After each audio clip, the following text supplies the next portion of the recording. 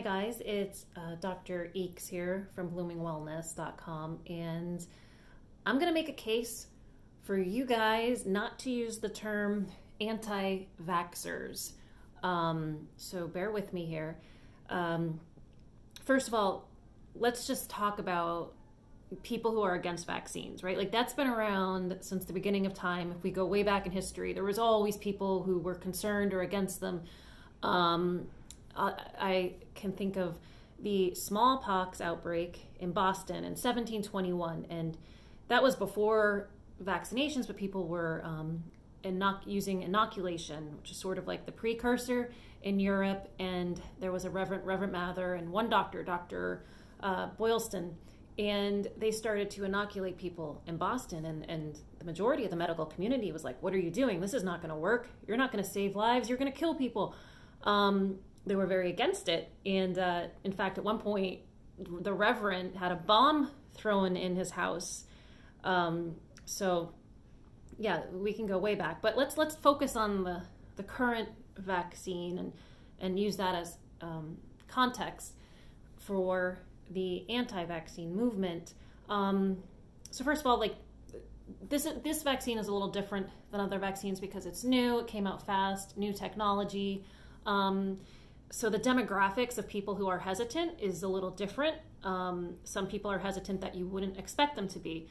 In general, there's about 40% of the population that is hesitant, and people have concerns, which makes sense. We should normalize that. We should say, hey, yeah, it's okay to have concerns and ask questions and hopefully get answers. In this case in particular, there's a higher percentage of minority groups that are hesitant or against, much more than white people. Also,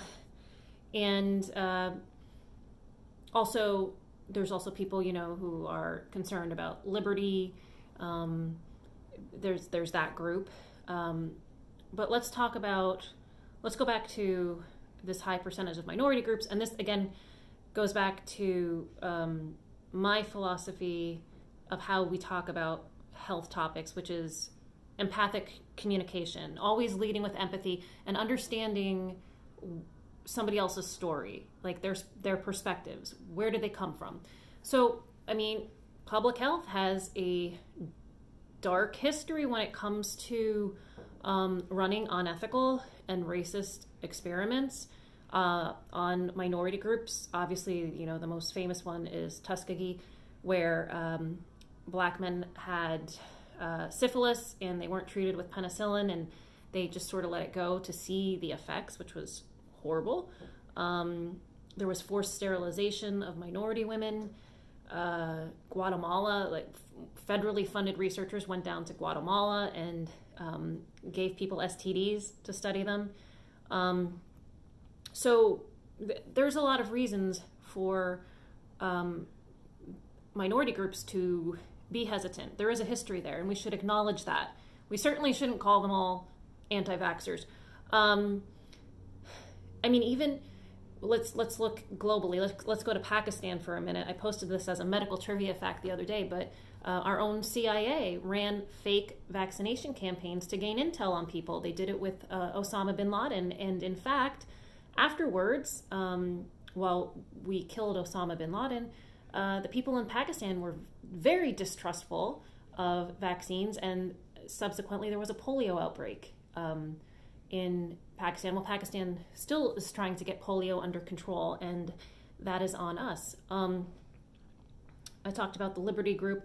I'd say if you look at the demographics, there's more the white women who are Republican. Maybe they fall more into that category.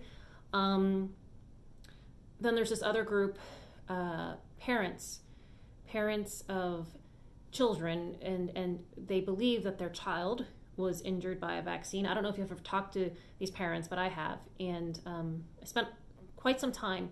And let me just say this: their stories are heartbreaking. They're tough to hear. They're similar. They all talk about, a light going out. My child received a vaccine, and then a couple days later they went downhill, and then they're never the same. They have neurological damage, not the same don't make eye contact, don't smile. So now, who am I to tell that parent that you're wrong? Shut up, don't share your story, you're an anti-vaxxer. And a lot of these parents are very active in, raising awareness. Some of them are very, they're against vaccines. But again, as a communicator, as someone who's trying to communicate science, I have to be empathic and say, well, this is their story, this is their lived experience, and who am I to tell them that they're wrong or that their experience is wrong? I'm not, but it's my job to figure out how to communicate with them effectively rather than labeling them, telling them to shut up, telling them that they're wrong, because that helps no one. Finally, let's just get into the research here. The labeling someone, calling someone an anti-vaxxer doesn't work. It doesn't help your cause. You can call 5 people anti-vaxxers, you can call 1,000 people anti-vaxxers, try to push them out of society. Doesn't help your cause at all, doesn't do anything. So, in fact, talking down to people actually hurts your cause. What I call othering, it actually hurts your cause. It's not going to get people to trust you. It's not going to get people to say, okay, I'll get vaccinated now.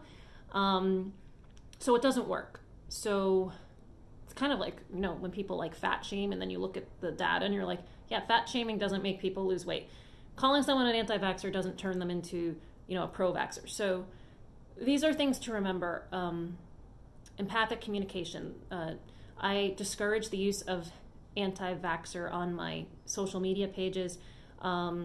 It's othering, it's reductive, and all it does is just further the divide and fuel the fire, so to speak. So it's not a good approach. That's my 2 cents for the day, guys. Thanks.